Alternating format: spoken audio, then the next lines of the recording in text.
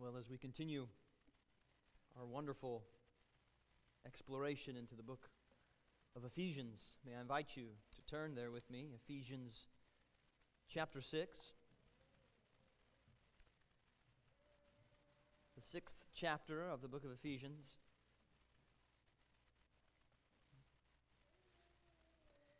If you're using the Bible in front of the seat, or in the seat in front of you, you will find this on page 979. 979.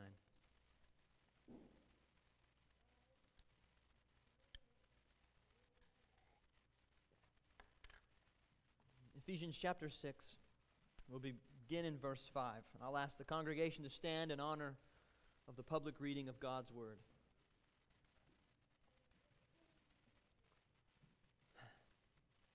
This is what God says. Verse 5.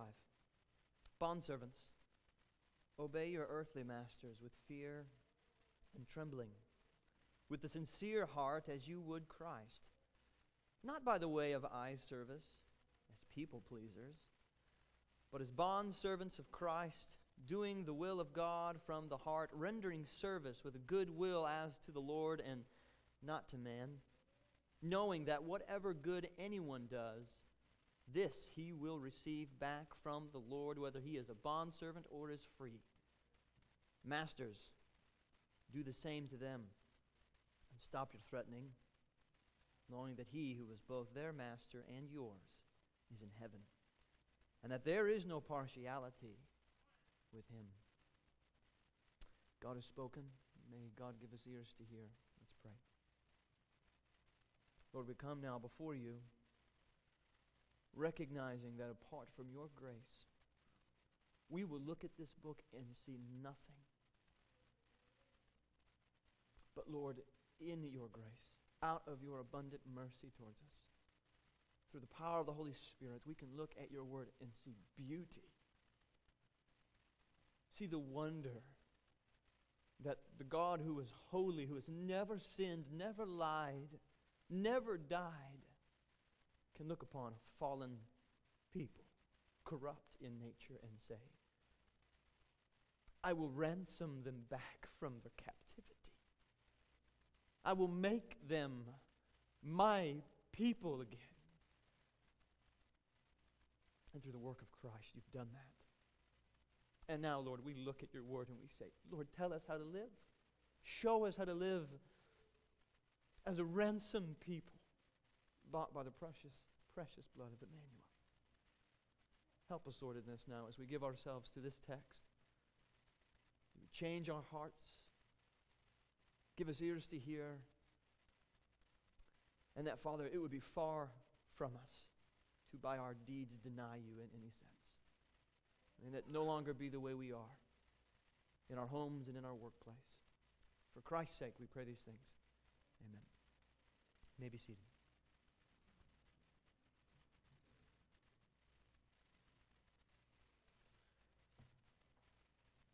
I'm not sure anybody can read this passage unless they have their head in the sand. It should be a very uncomfortable place to put your head. And they can't look at this passage without saying, slavery.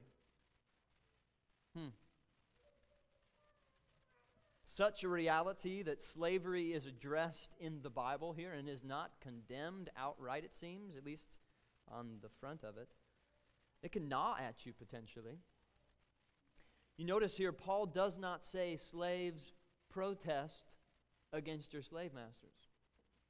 Paul does not say, slaves, rise up and defeat your masters. No, rather, Paul says, slaves, bondservants, obey, submit to your earthly masters. And the word bondservants here, some of your translations will be slaves. It's the Greek word doulos. It means slave. So what do we do? As a people who have abolished the slave trade, what do we do with slavery here?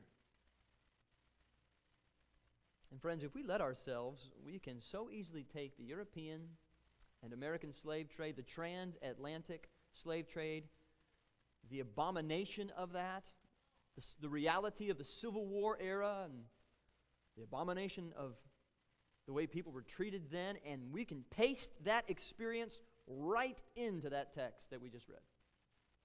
We could paste it right into Ephesians 6, and that would be absolutely wrong.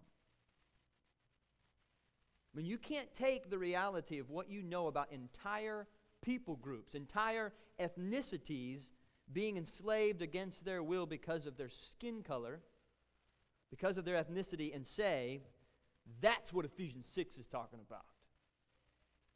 It's not right. It's just simply not accurate. Because that's not Paul's day. So the question then is, of course, what's the difference then? What's the difference between our understanding of slavery as we look back at our more modern history and see the atrocity of it then, and the slavery of Paul's day in the context of Ephesians 6? I've got 5 things to consider as a way of introduction. 5 things, quickly. What do we do with the difference? Number 1, the slavery of Paul's day was not based strictly on ethnicity. I'll say that again. The slavery of Paul's day was not based strictly on ethnicity. Actually, it had very little to do with the shade of your skin. You could become a slave for all kinds of reasons. You could sell yourself into slavery so that you could attach yourself to a family that was well off. You come under their protection. You could sell yourself into slavery for your own good. You could become a slave because you were captured in the midst of a war. And rather than face execution, you were grafted into a family. You were saved, in a way, from death by the conquering people. You could also be a slave for a time. You could sell yourself into slavery for a period agreed upon by you and the master to say, I want to pay off a debt. I want to reach a certain economic threshold, much like we might think employees and employers operate in our day-to-day. This was simply not the slave trade that you and I immediately think of the 19th century. It was not based strictly on ethnicity.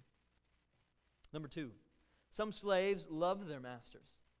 You look back in history, some slaves, especially in biblical times, loved their masters. Their masters loved them. And so some slaves chose freely to remain as slaves. That's different than the slavery that we think of. In the Old Testament, a slave was to be set free during the year of Jubilee. I don't know if you remember that in the Old Testament. But if he didn't want to be set free, if he so loved his master, he could take his ear, put it up against a doorpost, and they would drive a stake, a nail through that ear, signifying that I choose freely to remain with my master. I love my master.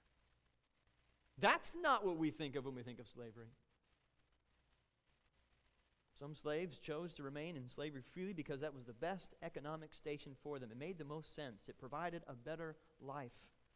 And they freely chose to remain slaves. If you look in the Old Testament, it is clear that God has said plainly, slaves are to be treated with care. There are numerous texts, like Exodus chapter 21, for instance. We don't have time to go there. But Exodus 21, throughout the Old Testament, there are numerous texts that describe the wrongful treatment of slaves as being worthy of death, abominable, sinful.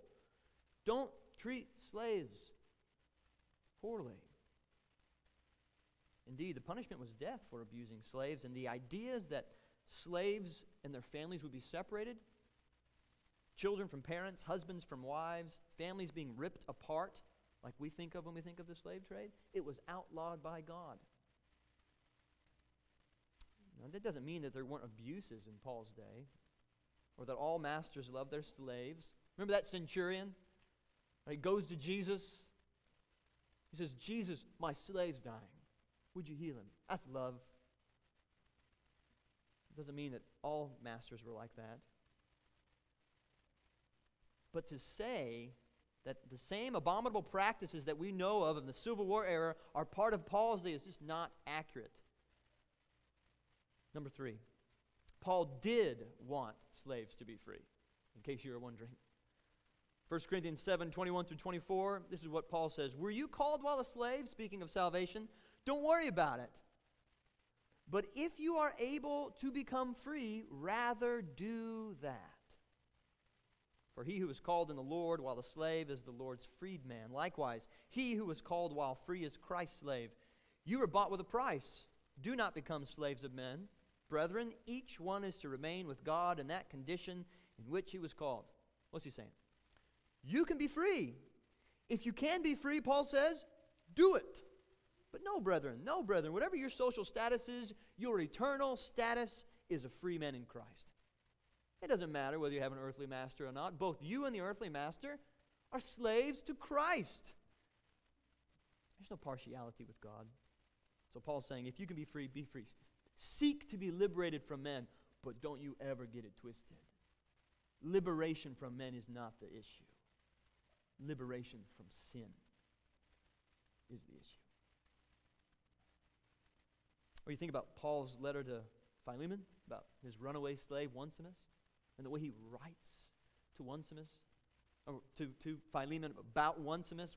Onesimus has ran away from Philemon. Probably, it seems like in the text, has stolen things from him, and yet Paul says he's become a believer now.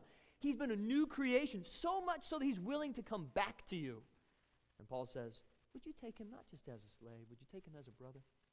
Would you take him not as a slave, but as a brother? Receive him in the Lord. Again, Paul does want slaves to be free. Number 4, Paul does not offer a theological foundation for the institution of slavery as he does for marriage and child rearing. Again, I just want to make sure these things are plain so that when we approach this text, we are not saying, well, I'm going to insert my own ideas into what Paul is saying, trying to keep us from this. Paul does not offer a theological foundation for slavery. He offers a theological foundation for husbands leading their wives, doesn't he? He roots it in Genesis chapter 2. If you look there in Ephesians 5, he roots the leadership of husbands and the submission of women in creation.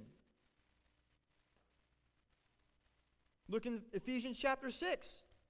He roots the obedience of children, the submission of children, to the 5th commandment. And then he says this word, it is right.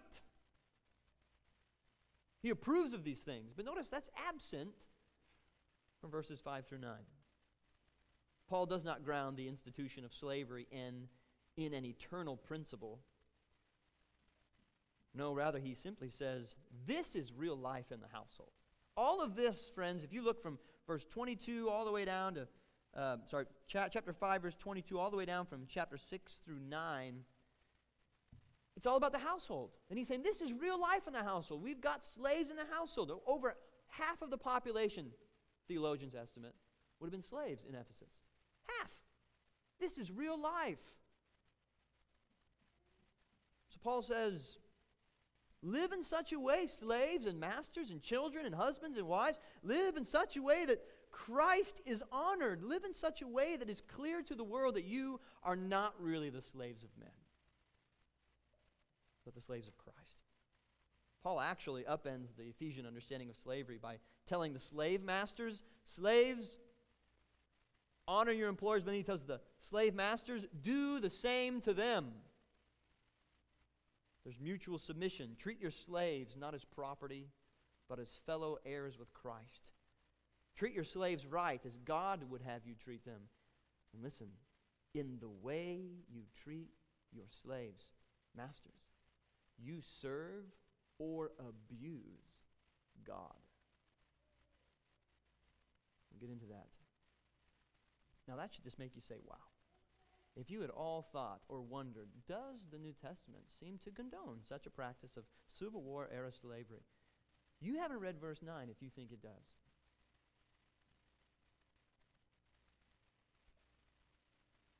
That kind of slavery is being challenged here by Paul for sure. And lastly, by way of introduction, number 5, I would like to allow James Montgomery Boyce to get us into the actual text here. When in doubt, let Boyce ring out. This is what he says. What Paul is saying in Ephesians is another way of saying that the slave, no less than the master, has been made in God's image. As such, being made in God's image, he possesses immeasurable worth and great dignity. He's to be treated properly. And it was this transformation of people's hearts which came from viewing all people made in the image of God, and that should influence the way we view the unborn.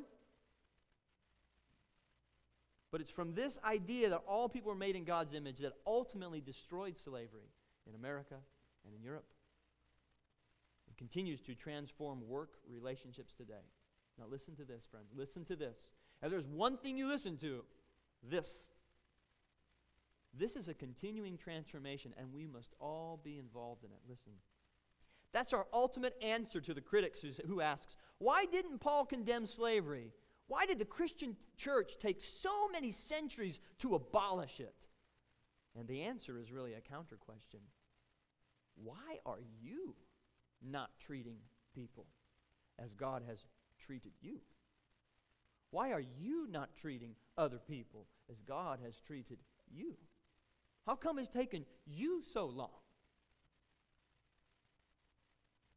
You see, the problem is not why someone else did not do what he or she should have done quicker, but rather why you and I are not doing what we know we should be doing now. It's huge. I could end the sermon right there. That's the main idea of this text. How should we live in this world? And the answer is as slaves of Christ, as slaves of Jesus, as people who've been rescued from hell, who seek to rescue others,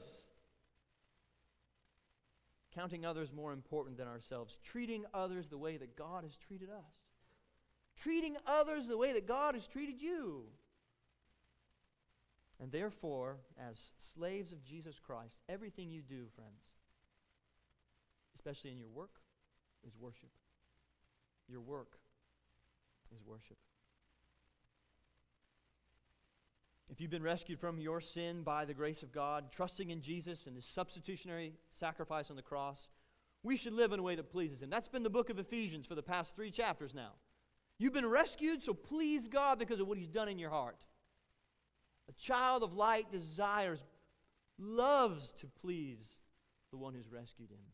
That's plain in Ephesians. And so we get to here and we say, yes, I humbly submit to my husband because I follow Christ.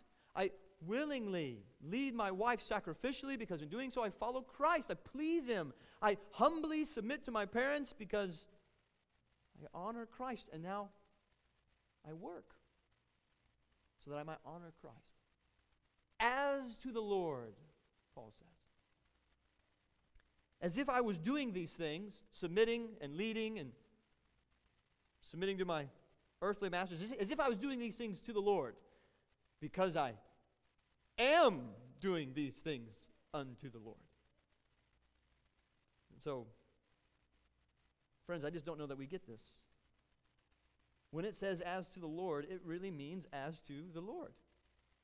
He is honored or dishonored in the way I relate to those in my family. He is honored or dishonored in the way I relate to those in my workplace. He is served, listen to this, he is served or he is abused by you in the way that you serve or abuse your family or those in your workplace. If we were to get that, you are abusing the name of God by the way you abuse others. It would transform the way we operate. And so we have difficulties, right? We do not have slavery in our day like Paul had it in his day. But we do have people in employment underneath other people, right? We got similarities there. And I think that's our bridge this morning. It's a good bridge. We have people that look at a earthly master and say, I will agree to enter under you contractually for a certain service.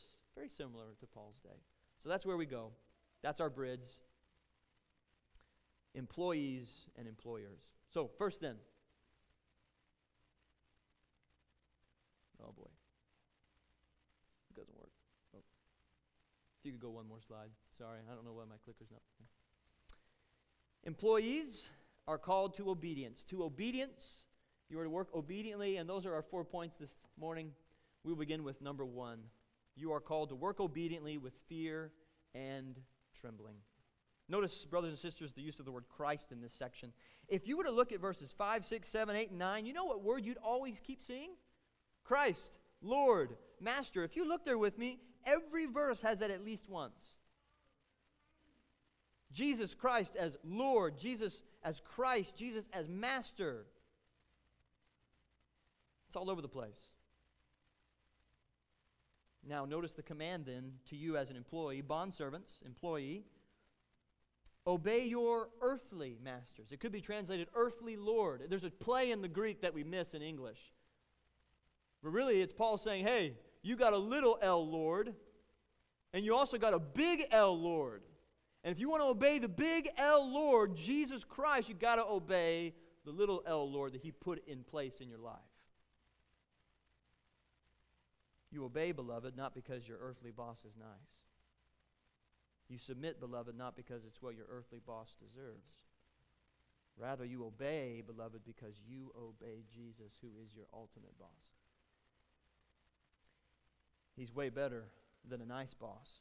He does deserve that kind of obedience. He's your salvation. The Lord Jesus Christ is your rock, your redeemer, your greatest treasure. He's your Lord. So, in obeying your employer, you are obeying the Lord Jesus. In serving your employer, you are serving the Lord Jesus. We must get this. Your work, dear ones, is worship. Your work is worship. From husking corn to cooking a meal, from knocking on doors, selling insurance, to putting the kids down for a nap, your work is worship because you do it as you would to Christ. So worship is doing things unto the Lord.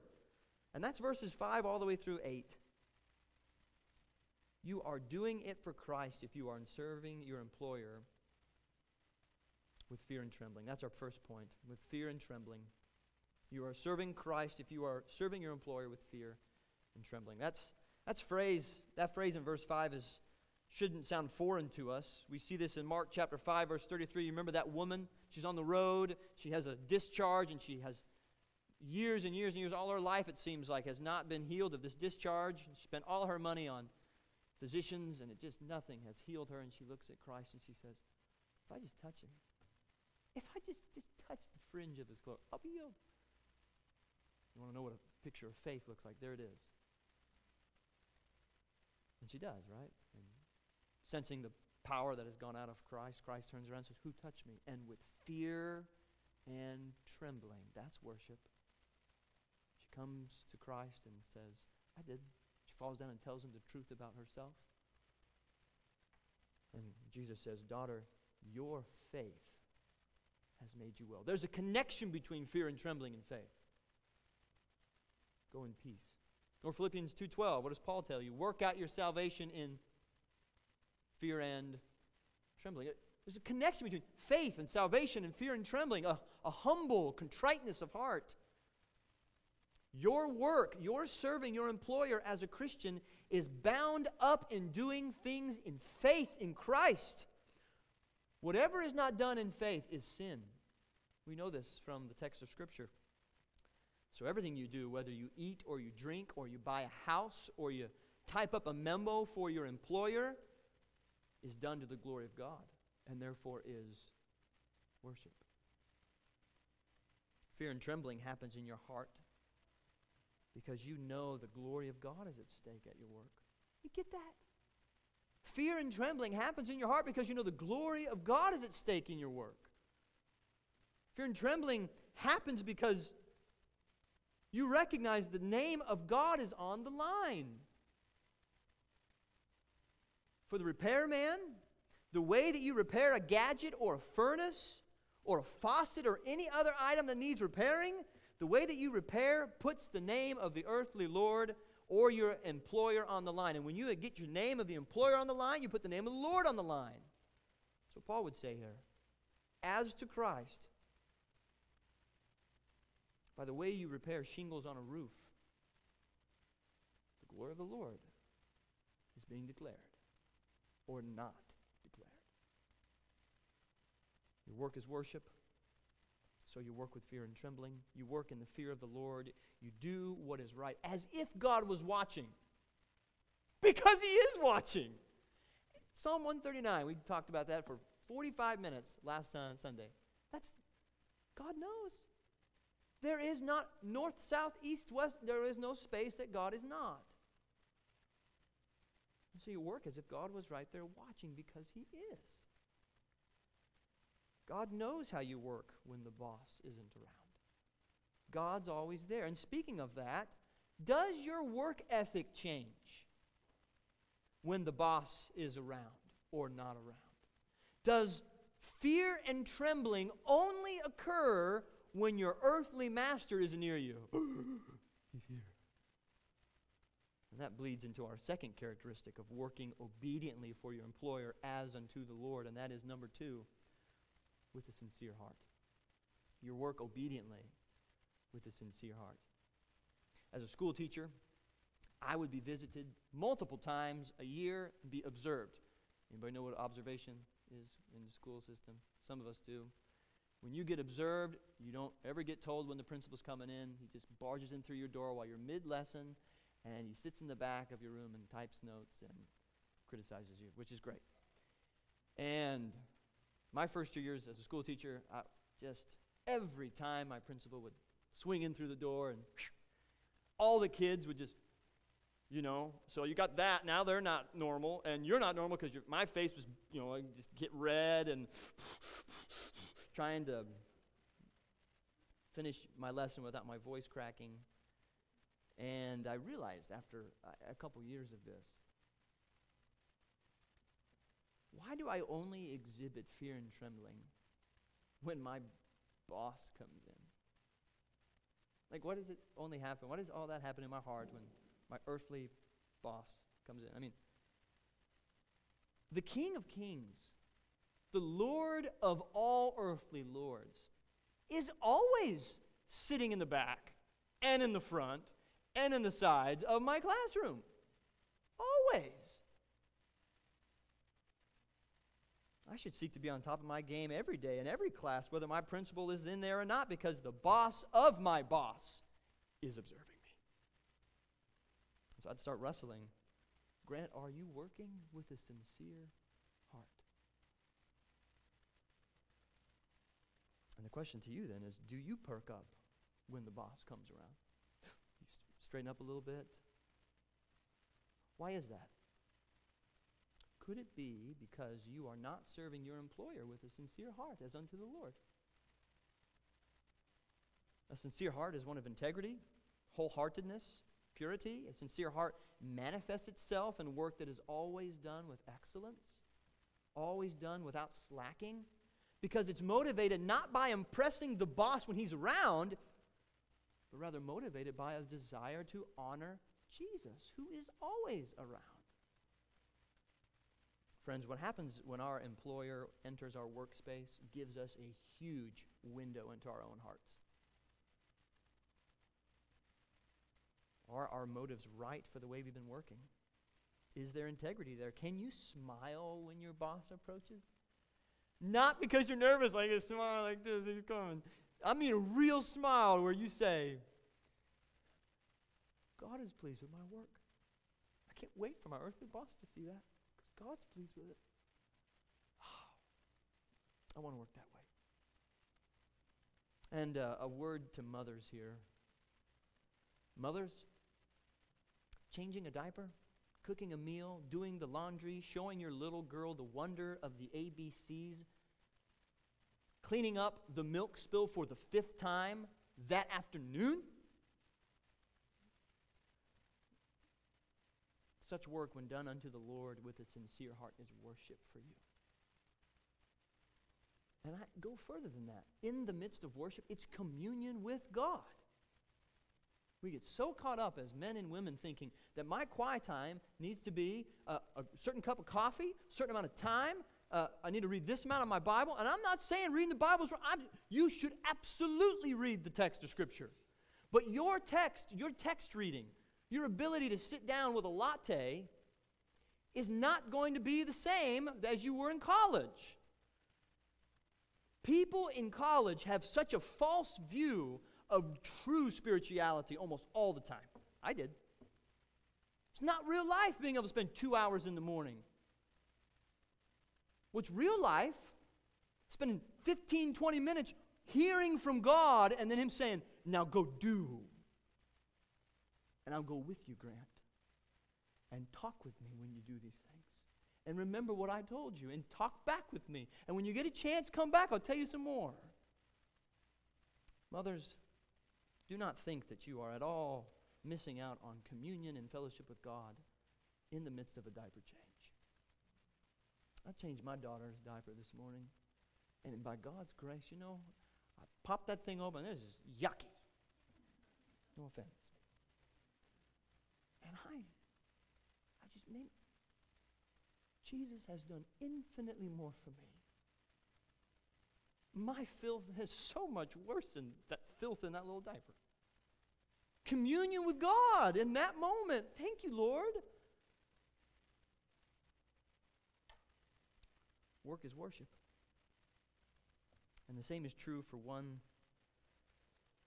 that is pleasing to Christ. A life that is pleasing to Christ, when you work obediently with service to Christ, you are worshiping. That's our third point. Work obediently with service to Christ. Or put another way, work obediently to please Christ. Simple. This third characteristic of an obedient employer, both to his earthly master and ultimately and more importantly to his heavenly master, is found there in verse 6, if you want to look there with me.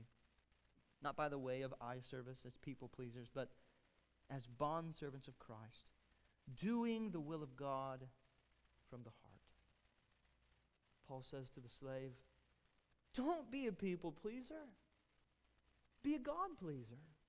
As one freed from sin, seek always to live under the watchful eye of Christ and seek to please Him. When the master isn't around, God still is, and God is the boss of your boss. So it matters if you cheat your earthly boss, because if you cheat your earthly boss, you cheat who?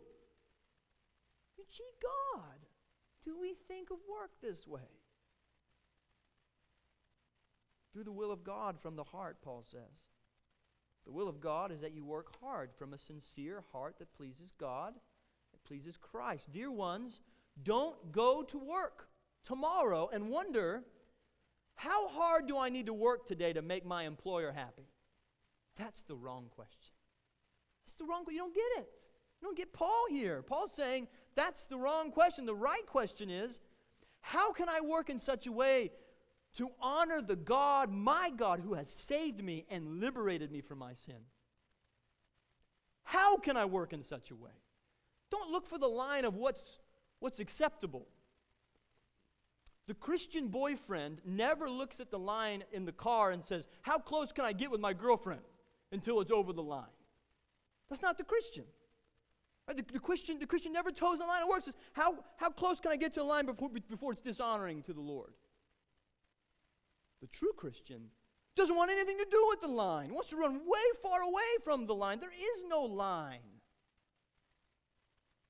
He loves Christ, and he does it until he wants to please Christ. He wants to serve as if he was serving Jesus himself. So he doesn't look for a line to say, what's good enough. So I think a good question for us all to ask is, can anyone distinguish you? Can anyone distinguish you as a Christian worker by what you produce as an employee? Is your output and the way in which you produce things for your employer distinguishable from your pagan coworkers? That's what Paul has in mind here. You're working with service to Christ. Your work is worship. Does your worship then look like pagans? And as one redeemed by the blood of the Lamb, it cannot. In the strength that God supplies by His grace in Christ, it is the will of God that you work hard. It's the will of God that you submit to your employer, so long as it doesn't lead you to sin. We'll get to that. So long as it doesn't contradict the law of God. It is the will of God that you work as workers for Jesus. And that's not just for preachers. It's not just for preachers and pastors. Your work is worship. Just because I get to sit downstairs in my office a lot of the time, be able to study God's Word, does not mean that you are just not able to commune with God in the way that I am. That's not, to me, a biblical concept. Tell me where you see that in the Scriptures. Yes, there is a uniqueness to my job, and I give praise to God, and I just thank you for giving me the sweet honor of being able to study God's Word. But you too have communion with God throughout the day, because your work is worship.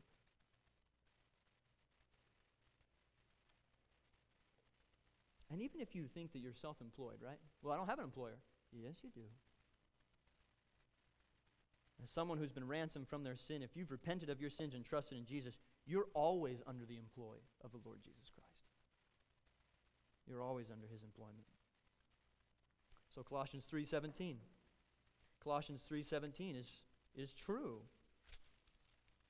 Whatever you do, whether in word or deed, do everything in the name of the Lord Jesus, giving thanks to God the Father through him. And you do that because you've been given the capacity in Christ to do this. You don't have to work like everyone else anymore. You don't work like a dead person anymore because Jesus has made you alive in the gospel. If you go to work and you work like a dead person, it's inconsistent with what Christ has done in your life. And when God makes dead people alive, you know what he does? Dead people act a lot differently than alive people. So when you get made alive, you are different. And if you at all think, well, that's not true, go to a cemetery. Only one kind of people get to leave. Alive people. Only the living get to leave. Only the spiritual living in Christ will work like that. Is your behavior at work categorized more by death or more by life? John Stott sums it up this way. That's so good. It is possible for the housewife to cook a meal as if Jesus Christ was going to eat it. Oh. Or to spring clean the house as if Jesus Christ were to be the honored guest. It is possible for teachers to educate children, for doctors to treat patients, nurses to care for them, for solicitors to help clients, shop assistants to serve customers, accountants to audit books, and secretaries to type letters, as if in each case they were serving Jesus Christ. The fourth and final characteristic of an employee's obedience is goodwill. Their obedience is defined by goodwill. And that's in verse 7.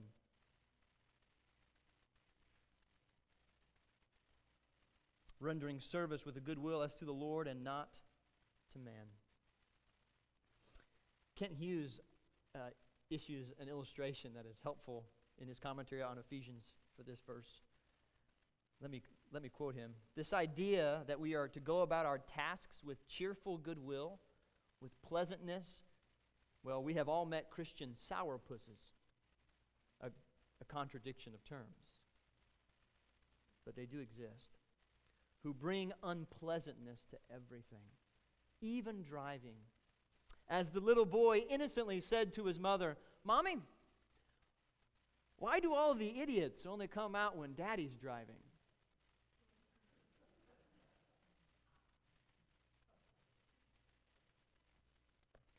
Our text uses the word goodwill.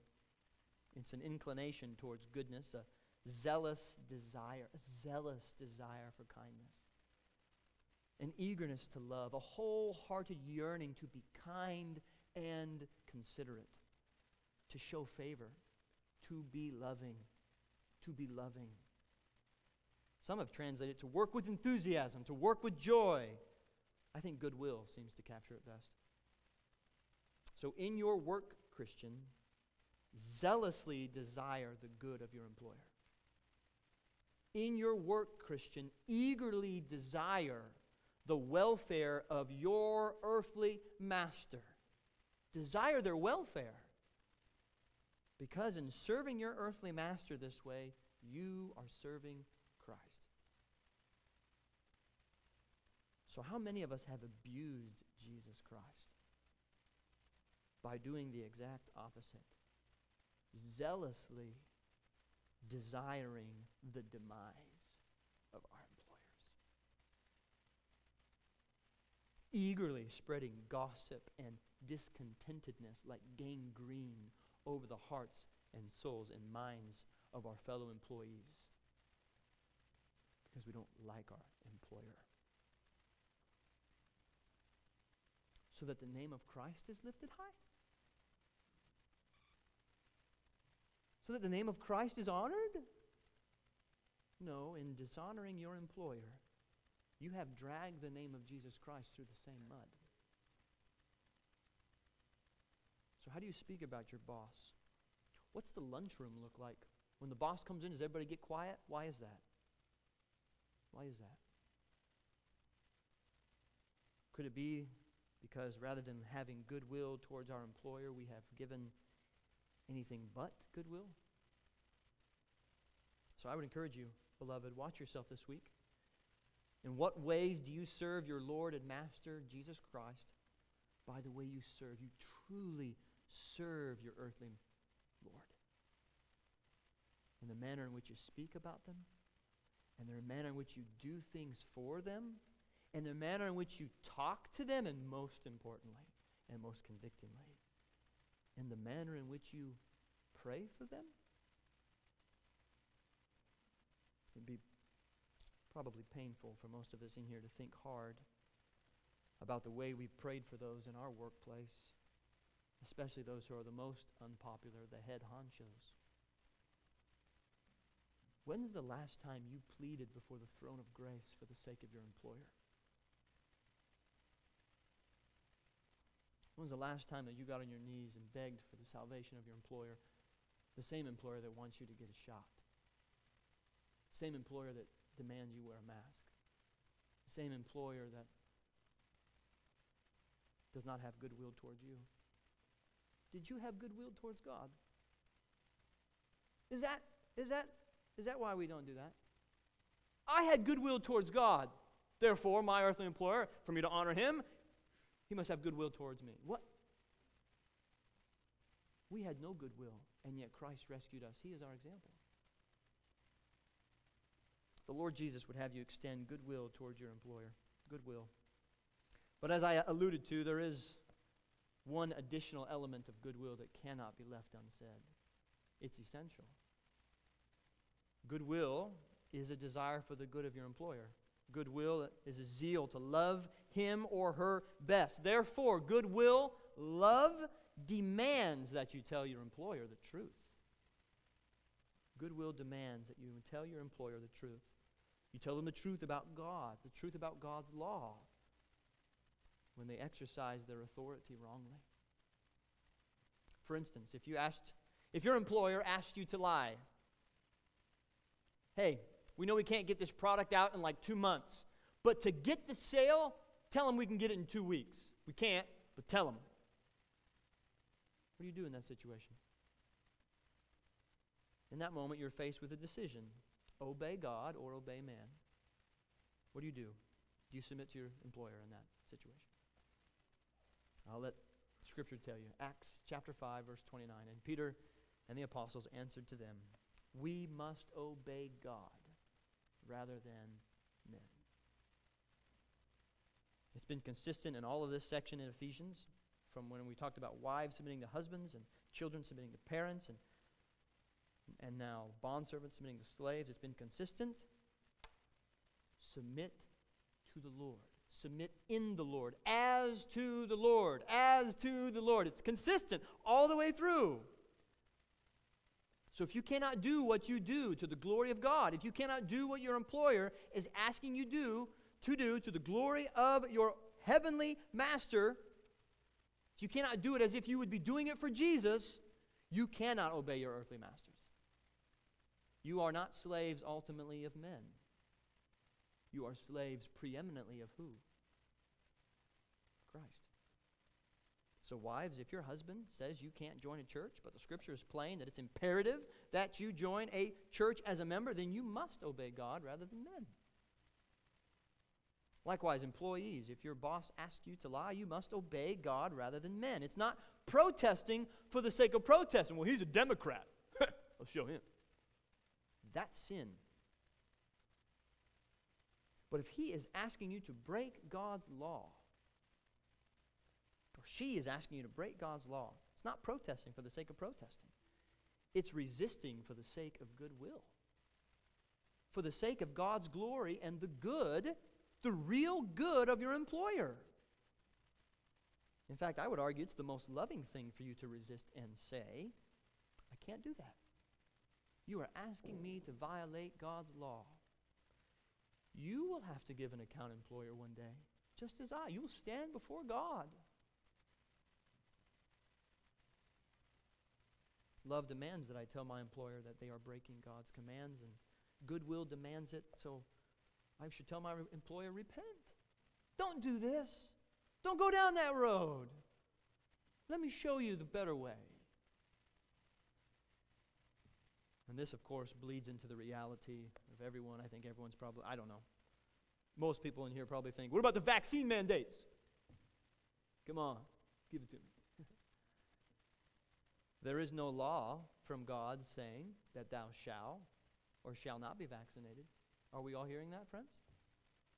There is no law in this body that says, in this word that says, thou shalt be vaccinated, thou shalt not. But there is a law that says, thou shalt do whatever you do to the glory of God. Anyone in this church, and I say this in full of love, but I just want to make sure it's plainly articulated according to God's word. Anyone in this church who says that the only way to be an obedient Christian is to not get the vaccine is no better than a Pharisee. Anyone in this church who says the only way to be an obedient Christian is to get the vaccine is no better than a Pharisee. You are adding to God's law. God has provided liberty among Christians to get a vaccine or not. That should be plain for us, friends. Let us allow our theology be dictated not by politics, but by the Word of God. And some of us will tell our employer, yes, I can do that in faith as to the Lord. I can get a vaccine. I can put on a mask. I can get vaccinated to the glory of God. Amen. And with full sincerity of your heart, with fear and trembling, because you are serving Christ, you work obediently to the Lord and you get the shot. And some of us in here will say, I can't obey you in the vaccine mandate. I can't do this in faith. What is not done in faith for me is sin. So please, employer, please don't make me go against my conscience. Whatever I am supposed to do, I'm supposed to do to the glory of God. And some of us in here, I think, will say, I can't get this vaccine to God's glory. Can't do it. My temple's the body of the Holy Spirit. My body's a temple of the Holy Spirit. I just can't do it to the glory of God. And what does not proceed from faith, of course, is sin. And so, employer, to ask me to do this is sin for me. Doesn't mean it's sin for my other brother here, but it's sin for me. So don't do this. God hasn't given you authority, employer, over my body. He hasn't given you authority ultimately over me. And so love demands, goodwill demands that with a sincere heart, not because you don't like Biden, but because you love Christ. And you want to honor your employer. You want to honor him best then by not complying, by not submitting. And the wonder of our day is that it's so much different than Paul's day, right? I mean, you can get a new earthly master, right? I mean, it's possible. In Paul's day, slaves, the odds of you getting a new master are slim to none. If your master says, do it, you can say, please don't make me do it. And the master says, you're doing it anyway. And so slaves would suffer for righteousness' sake. They would suffer for righteousness' sake. I think we lose the other half of what Jesus said, right? Jesus said, blessed are you when you suffer for the gospel's sake and for righteousness' sake. We lose that other side. Well, listen to 1 Peter 2:20. If you, as a slave, might suffer for righteousness' sake, 1 Peter 2:20 is for you. Peter writes, for what credit is there if when you sin and are harshly treated, you endure it with patience? But if when you do what is right and suffer for it, you patiently endure it, this finds favor with God. If you do what is right and you suffer for it, this finds favor with God. For you've been called for this purpose, since Christ also suffered for you, leaving you an example for you to follow in his footsteps, who committed no sin, nor was any deceit found in his mouth. And while being reviled himself, he did not revile in return. While suffering, he uttered no threats, but kept entrusting himself to him who judges righteously. And he himself bore our sins in his body on the cross so that we might die to sin and live to righteousness. For by his wounds you were healed. Let me just get this, beloved. You are to submit in all things as to the Lord. And when you cannot submit to an earthly authority, because to do so would be to disobey God, to do so would be disobey God, you obey God instead, and you obey Christ who hung on the cross there for you when you were an enemy of God, and he did not revile you. You then, with that as your example, with that as your treasure, you love this way. You serve your employer this way, in the manner in which Christ served you, with goodwill, with love. You stand on the truth. You tell the truth. That's goodwill. You do not lie. You do not go against your conscience, even in the midst of losing a job for righteousness' sake. But you remember Jesus, and you do not sin against your employer by reviling them. Far be it for any of us to revile our employers. That takes your stand for Jesus and destroys it. You can't do that. You can't revile to the glory of God. Rather, in the way you extend goodwill and the way you extend grace, may it cause our employers to have great sadness to let you go. I got to let him go. He won't obey me. But man, that person worked like he was working for someone else. Because he was.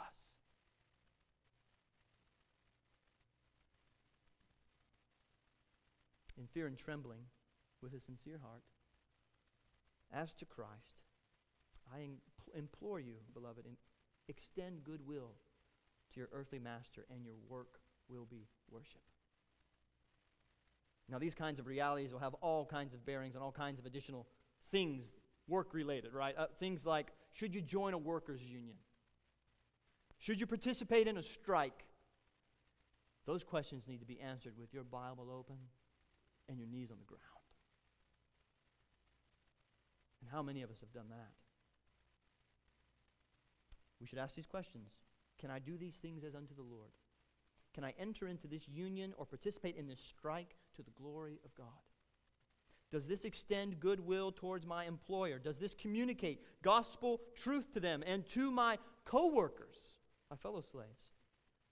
Can I do this with a sincere heart, with fear and trembling before the Lord? I cannot answer that. God will. So with fear and trembling, on your knees, ask him to answer those questions. And every day, if you do that, every day of your life will be worship. Every day. Lastly, and very briefly, we have the command given to masters. I don't think this thing works. We have the command given to masters. Paul, in brief, is so brief. He gives one verse to the masters, right? Right? Masters, verse 9, do the same to them. Stop your threatening, knowing that he who is both their master and yours is in heaven, and there is no partiality with him. So, if you are an employer or you're an employee, there is no partiality with God. Both you and the master are slaves to Christ. You will both stand before him one day, and as one brother puts it, this is so good, social or economic status will not give anyone an advantage on the day of judgment. No special consideration will be given to those who have made a great name for themselves in this life. No special consideration. At the cross, Christ has taken the two and made them one. Has he not? At the cross, there is neither Jew nor Greek, neither slave nor free. There is neither male nor female, for you are all one in Christ Jesus. So rule that way. Fear God. Stop threatening. Treat those under your care in a way that reflects the way that God has treated you. And the way that you treat those under your care is an indication of your heart, or lack thereof, for Christ. The way you treat those under your care, not just employees, but your wife, but your children, is an indication of your heart, or lack thereof, of Christ, for Christ. So I'll say it one more time. Your work is worship. And so by way of conclusion, let me give you just one last reminder here. If you're a Christian, at the cost of his life, Christ redeemed you from slavery to sin. And you have a new master now, right? The life giver. The life giver is your new master. The forgiver is your new master. The one who can forgive lazy employees and make them not lazy anymore. The one who can take failed employers and change them and forgive them. This is your new master. This gracious Savior, this wonderful advocate before the Father, this King of Kings is our master in Christ. So you can say with Isaac Watts, alas, and did my Savior bleed? And did my sovereign die? Would he devote that sacred head for such a worm as I? Was it for crimes that I had done he groaned upon the tree? Amazing pity, grace unknown, and love beyond degree. But drops of grief can ne'er repay the debt of love I owe. Here, Lord, I give myself away. 'Tis all that I can do. So may we submit to one another. May we, as Watts just said in that hymn, give ourselves away to Christ, to one another, in the home, in the workplace, as to the Lord. May we treat one another as God has treated us personally in Christ. May we treat one another as God has treated us personally in Christ. Let's ask for his help. Father in heaven, so many words. Would you cause the gospel of Jesus Christ to so permeate our hearts and minds that in the way we look at our fellow employers, the way we look at our fellow employees, the way we look at our husbands and wives and children, that we would say, it's hard bearing with one another. But I have to keep the gospel in mind because, Lord, you have risen. You've taken my life and raised it up. And my life isn't mine anymore. Would that be our hearts, to be so marveled at the gospel, to be so captured by the reality that our life is hid now with Christ on high, that we look at all these relationships and say, I want to treat them as you have so graciously treated me. Cause us to bend the gospel to one another for your glory, and that the nations would be glad in Jesus.